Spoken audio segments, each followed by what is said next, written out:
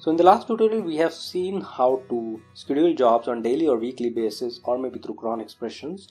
For the time being, I am going to delete all these triggers because in this video we are going to learn about retry logic. Let's say we have two test cases here which always pass, so I make modifications to one of the test cases, and to help you understanding this retry logic, what I would do is I'll put a condition where a test case would be passing or maybe failing for a particular time frame, and then it will start passing. So I import a date time library here, and in the test case 2, what I do is first of all I create a variable. Let's say that variable name is x and its value is nothing but the current date time. So I just log this value to show you how this value appears, and then I'll put a condition here to make this test case pass or fail. So I run this test case. Let's see what the output for this test case is.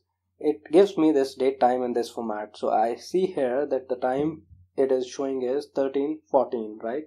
So that is 1 p.m. and 14 minutes, something like that, right? Now what we need to do is first of all I'll delete the logs from the code, right? And then I will make modifications to the code. I will go back to my red editor, and instead of log I will put a condition here.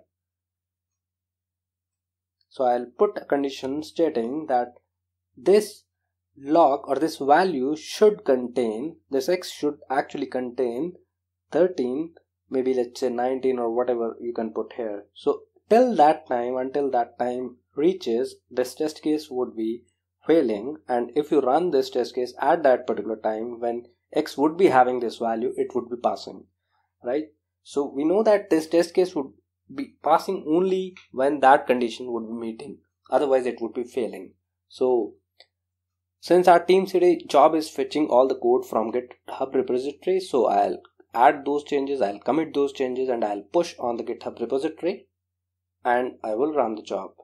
Now before I run the job, I need to set the retry logic. So I go to triggers, and here I have a retry build trigger option, right? So go to that, and then here you can select number of seconds to wait for a retry. You can put, let's say, 45 seconds, and number of attempts you want to make. Let's say you want to make 10 attempts, and here it says that trigger a new build with the same code or maybe a new code. So let us keep it checked only, right? So now it will retry the code after 45 seconds and 10 number of times. Now it is 13:16 right now. I'm running the job manually, right? So let us go back to build history and see what happens. So until we reach to that condition, the job should fail. So all our jobs should fail till that time. So we can see here till now we are on to build 23, and the current build, which was 23rd one, which has failed due to this reason. Now it will be retrying it after 45 seconds, and again it should fail, and when that condition reaches, it should pass for that particular build, and the next build should not trigger. As soon as it passes, it won't let another attempt to make, right? Till the time it fails, it will be retrying again and again till the number of limits, till the number of retries we have kept there in the retry logic.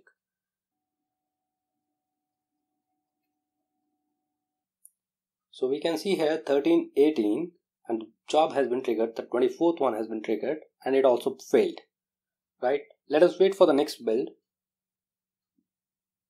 and that one should pass.